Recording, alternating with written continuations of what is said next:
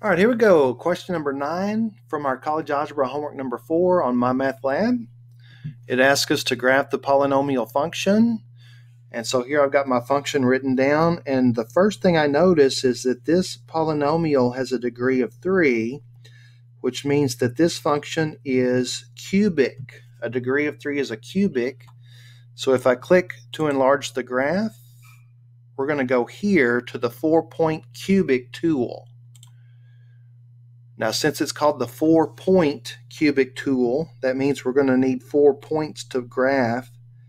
And so what we're going to do is we're going to make a table of values where we're going to need to pick 4 x's to come up with 4 points. And I'm going to start with 0 because 0 is super easy to work with. If I plug in a 0 for every x, that'll make -5. I need another x. How about 1? And this time showing my work, 1 cubed plus 5 times 1 squared minus 1 minus 5. And if I work that out either manually or electronically, I'm going to get 5 plus 1 is 6.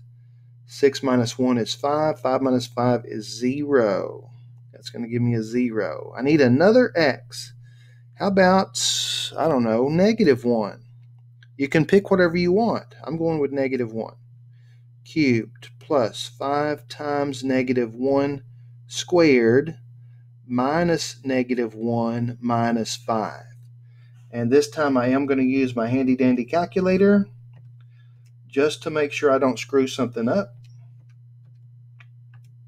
And it is possible to input this all at one time if you have a nice scientific calculator.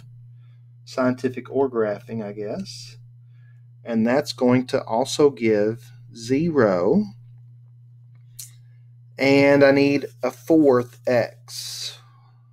I have no idea what to pick. Let's go with 2. 2 cubed plus 5 times 2 squared minus 2 minus 5. All right, here we go. Calculator again. 2 cubed plus 5 times 2 squared minus 2 minus 5 is 21. So when x is 2, y is 21. And that is within the range of our graphing ability here. So now let's plot those points. All right, here we go. 0, -5. And again, you can see that I'm at 0, -5 by looking in the upper right-hand corner. We've got 1, 0, 1, 0, -1, 0, and 2 is up at 21. 21. So how can I input that point if I can't actually get there? Let's see, is there a way to plot that point without actually being able to get there?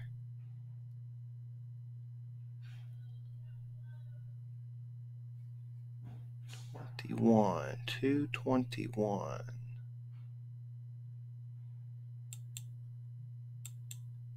Edit coordinates. There we go. 221. Submit. Now, I don't know if you noticed what I did, but I clicked on 220, and then I clicked on the graph again. Can you see that? And it's going to give me this edit coordinates tool. So I can change that to 221, submit, and that puts it right where I need it. All right, so let's save that. And before I click check answer, I want to point out that I already have this graphed over here in Desmos. I reset my window to the same size. So this is -10 to 10.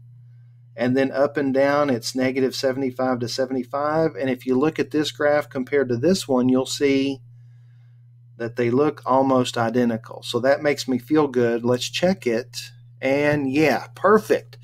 So I hope that was helpful. If you have any questions or comments, feel free to put them in the comment section below, or you can text me if you'd like. And thanks for watching.